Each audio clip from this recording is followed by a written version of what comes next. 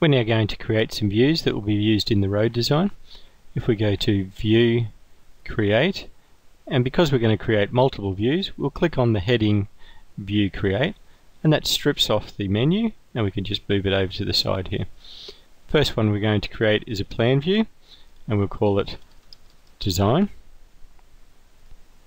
We then want to create another plan view, and we'll call it Alignment. Next we want to create a section view, and we'll call that Long for a long section, and a second section view called Cross for our cross sections. And finally we need a Perspective OpenGL view. We don't really need to name this one, so we'll just leave it as 2. We click on Create. We can now finish with this View Create menu, and we're going to position these views so that they're a little bit more usable. First thing to do is to minimize plan view number 1 and the data input view, and we're going to move these views around so that they're a little bit more accessible.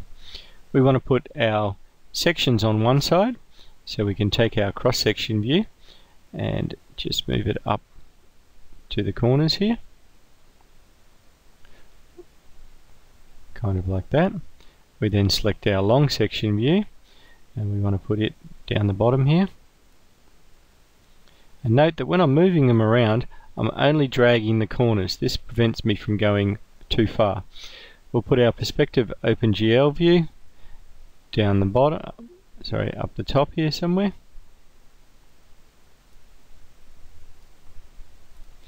Our alignment view in the middle. And finally our design view down the bottom here. Now typically we only work with one view at a time, so we'll be maximizing that view, but when we minimize it, if they all come back to here, it makes it easier to pick which view we want to work with. We can now look at turning on the data that we require in each of the views.